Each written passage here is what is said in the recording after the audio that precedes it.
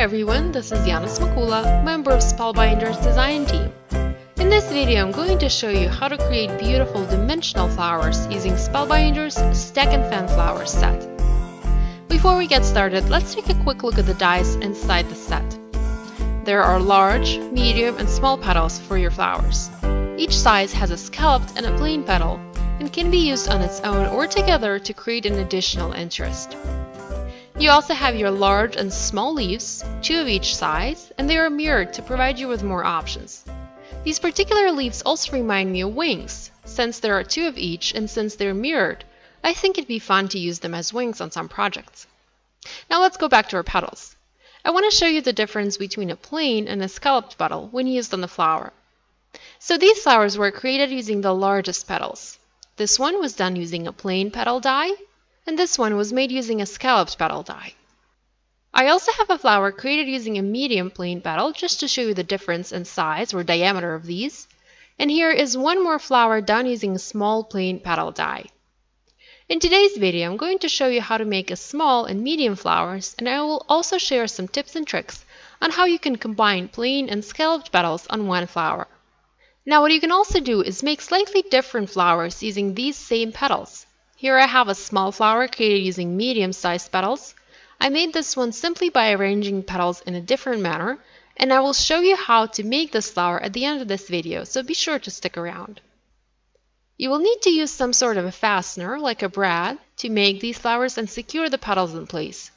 You can also use thread, and I will show you how to later on during this video. So let's start making our flower. I'm going to be making mine using patterned paper, and I have 2 pieces here. I will be cutting 2 petals at once to save myself some time. Now this is a rather thin paper, so it's okay to cut 2 sheets. I wouldn't recommend cutting 2 sheets of cardstock though. To make it easier to cut these, I'm going to staple them so that they stay together. You don't have to do this, it's simply something I like to do when I'm cutting a few sheets of paper at once.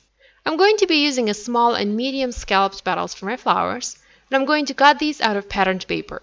You will need to create about 8 to 10 petals for your flowers. It takes less petals to make larger flowers, and also less petals if you're using scalloped dies. I've used anywhere from 7 to 10 petals for my flowers, and I was very happy with the results. So go ahead and cut your petals, be sure to emboss them for some added dimension and detail, and set them aside. Now you can use scalloped petals on their own, and you can use plain petals on their own, but you can also combine both on one flower by placing a plain petal on top of the scalloped one. I'm going to use this beautiful vellum with gold printing on it to die cut my plain petals. Again, I'm going to cut 7 for my flower today. You can also emboss these if you like. I decided not to emboss these particular ones.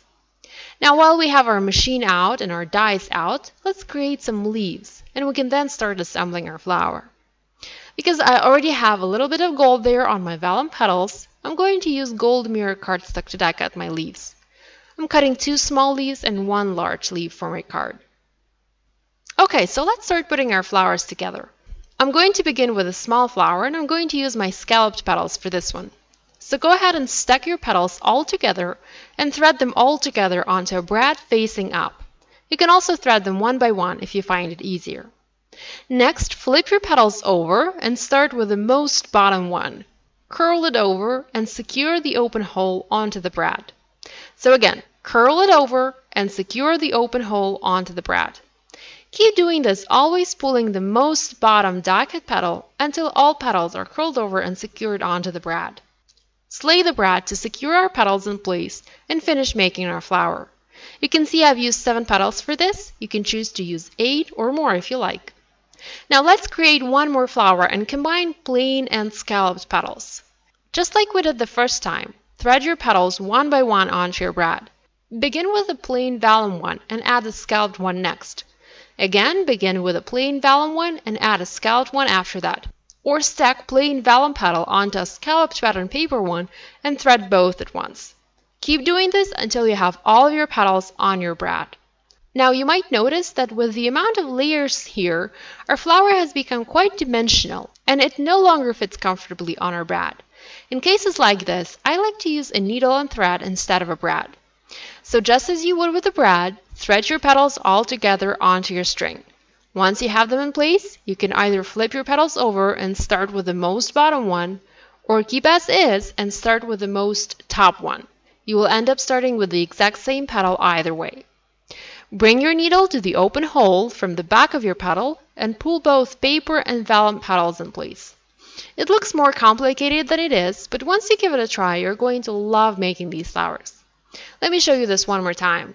So start with the most top petal, bring your needle to the open hole from the back of your petal, and pull both paper and vellum petals in place. Simple. Now the key here is to always use the most top or the most bottom petal, depending on whether your flower is facing up or down. Once you have all of your petals formed into a flower, go ahead and secure the thread in place by tying it into a knot and a bow and adding some glue to be sure. It is easier to use a brad to put these flowers together, but when I have more layers, I find that brads don't always work, so I use string. I'm going to use these flowers on a simple card, and I'm going to attach both in place by using liquid glue and also add my gold die-cut leaves to finish making my card. You can use these flowers not only on cards, you can put them on gifts, home decor, and more. Now, as promised, I wanted to show you one more way you can put these flowers together. So we were folding our petals like so. If you fold them in a different manner, you can have a petal of a different shape. Add 2 more petals and you have another beautiful flower. I hope this video has inspired you to try using Spellbinders stack and fan flowers on your projects. If you have any questions about these flowers, please leave them in the comment section below. And be sure to subscribe to Spellbinders YouTube channel for more education and inspiration. Thanks for watching. I'll see you next time. Bye!